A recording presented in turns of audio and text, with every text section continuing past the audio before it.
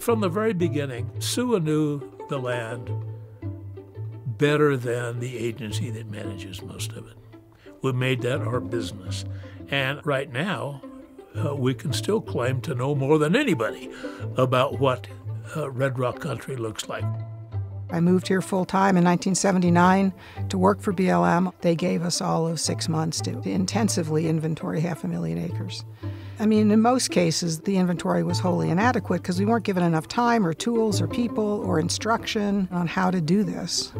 It was a very bizarre process. County Commissioner Calvin Black said, "I'm not a violent man, but I'm getting to the point where I'll blow up bridges. We're going to start a revolution. We're going to get back our lands. You had better start going out in 2s and 3s because we're going to take care of you, BLMers."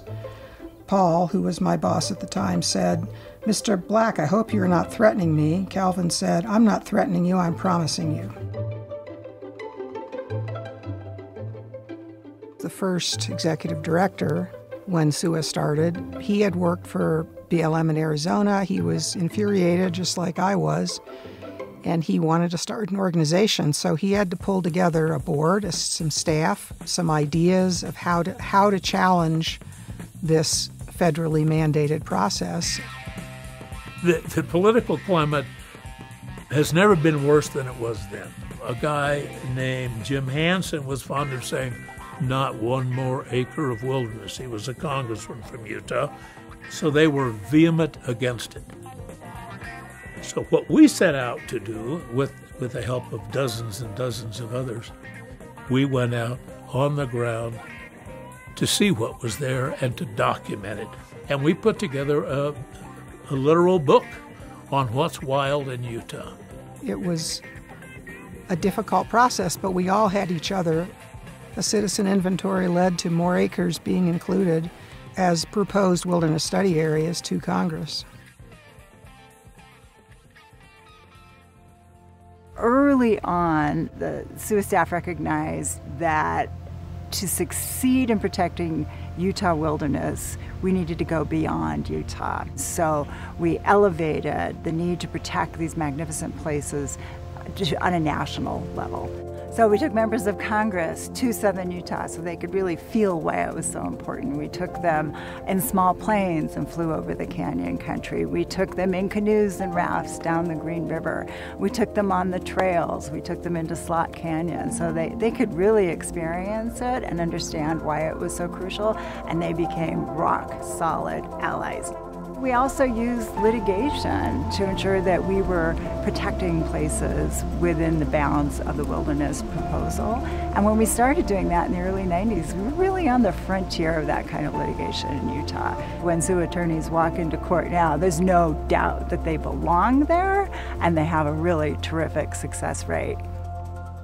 What it means to broaden the tent right now is to really lean in to Native voices, such as we've seen with Bears Ears National Monument or the ancestral footprints of the Grand Canyon National Monument in Arizona, to continue to resource indigenous-led, tribal-led initiatives for public land management. Part of that vision for Utah and for the West is much more vibrant, rural, social network and a more effective conservation movement, one that can actually win because it has more voices, more cultures, coming to the conclusion that our natural areas are essential and ensure that our Red Rock wilderness stays wild for posterity.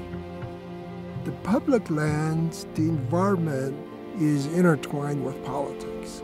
And if you don't know those things, you're going to lose out and you're going to be left behind. So if you have the votes, if you have the power, you can speak to the county commissioner, the state legislature, U.S. Congress, U.S. Senate, President of the United States. SUWA is more in tune with the situation.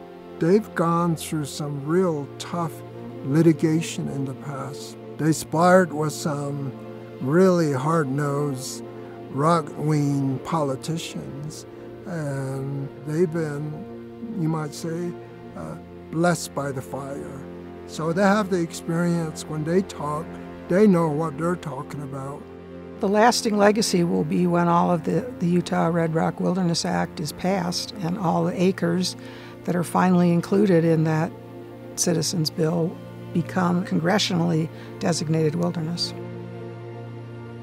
When I started working at SUWA, I took over the office and the desk and the computer of my predecessor, and he had a little post-it on his monitor that said, "Endless pressure, endlessly applied." And I still have that post-it. When I think of SUWA, those are the 4 words that I think of. They just never give up. There wouldn't be any successes without SUWA's members. And we thank you all for the support you've given us, the confidence, the trust. Protect wild Utah.